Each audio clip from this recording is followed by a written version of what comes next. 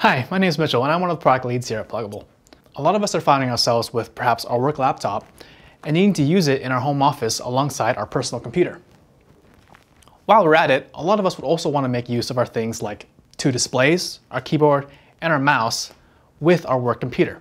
Here at Plugable, we sell a lot of docking stations, but in this video, I wanted to highlight another one of our products that can be used alongside any of our USB 3.0 DisplayLink-based docking stations that can allow you to toggle dock connectivity between two computers. For those of you who might be familiar with our previous model of the Switch in an older video, this is actually an updated model which features a newer build and updated appearance. So let's see it in action. So to start, we'll want to plug everything that we want to be switched between the two computers to the Plugable UD300Z docking station. So things like our two HDMI displays, the keyboard, the mouse, and a wired Ethernet connection.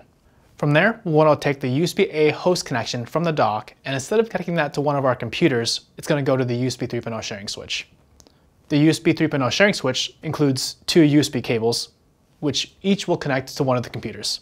So one will connect to the personal desktop system, and the other will connect to the work laptop.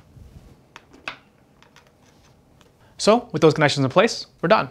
We can see that the dock is currently working through the switch for our desktop computer, but it's time to start the workday. So in order to switch over to my work laptop, all I have to do is press the button on the switch.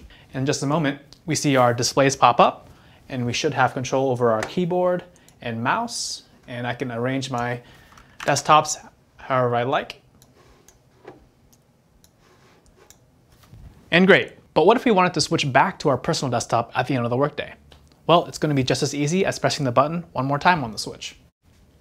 And after pressing that button, the two displays will pop up back onto the desktop. So with the setup like this, there are a few important things to keep in mind. First, our USB 3.0 docks require the installation of a DisplayLink driver. So you want to make sure that this driver is installed on both computers in order for the dock and switch to work properly. Two, if you're looking to share storage media, like a hard drive or flash drive, between the two computers, please make sure to safely eject the device before pressing the switch. Otherwise, you risk corrupting the data on the drive. And three, please make sure to use the original cabling that we provide with both the switch and the dock. The use of an extension cable or longer USB 3.0 cables is not recommended or supported. So I hope you found this demo useful. Maybe it makes sense for your setup. If you have any questions at all, please feel free to comment below or contact us at support@plugable.com. Thanks.